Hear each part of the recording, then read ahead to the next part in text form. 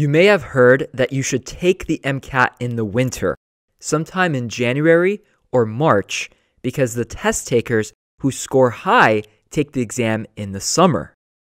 Is that a good strategy? Will your score depend on when you take the exam and who takes it with you? Hey guys, Jack Westin here, and today I'm going to discuss whether or not the MCAT is curved. The answer is no. The MCAT is not curved. Your score does not depend on when you take the exam or who takes it with you. You're probably used to having your college exams curved if you go to a big university.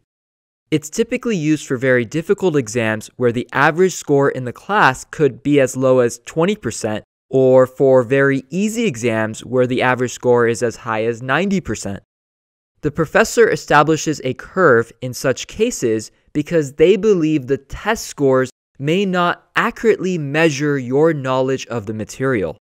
If you think about it, most professors just randomly pick and choose questions to put on their exam without really thinking about how easy or hard the questions may be. If that's the case, they really don't know your grade. On top of that, the professor wants to avoid upsetting the class if everyone bombs it, and at the same time, they don't want everyone scoring high because, well, they're supposed to make the class hard. Regardless of the circumstance, once your exam is placed on a curve, a small percentage of students will get A's, another small percentage will get F's, and everyone else pretty much gets a C or a B. That's why it's called a bell curve. If you look at a graph displaying the grades, there's a bell shape where most students get a grade in the middle.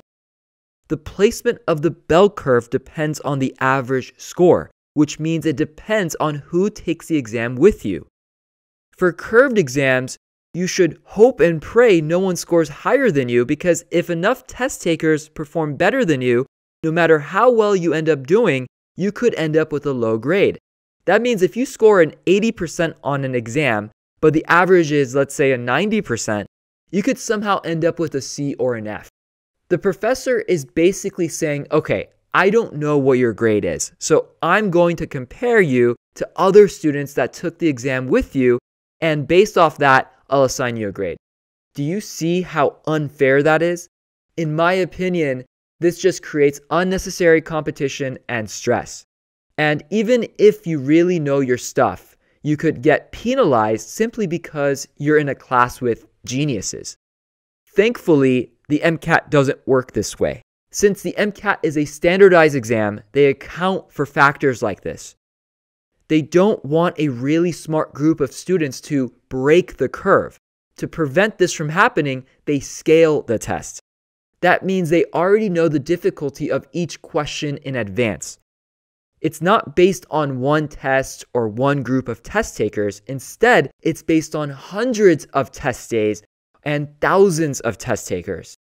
They know exactly where each question lies in difficulty because they use the same questions over and over again. Maybe not back to back, but yearly. They recycle them. If a lot of students get a specific question wrong throughout the year, they classify it as a hard question. If a lot of students get a question right, they classify it as an easy question. Every administration of the exam has the same level of difficulty on average because they scale it in a way where each one has the same ratio of easy and hard questions. So if you end up with a bunch of smart students in your test center, that's okay because you could all end up with a high score.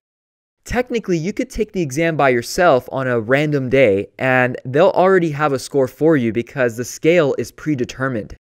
What will impact your score is how hard you work towards understanding this exam. And if you need help with this, I offer a university-style online MCAT course specifically to show you how to read passages and answer questions step by step. You can learn more about it by visiting my website at jackwestin.com. Thanks for watching.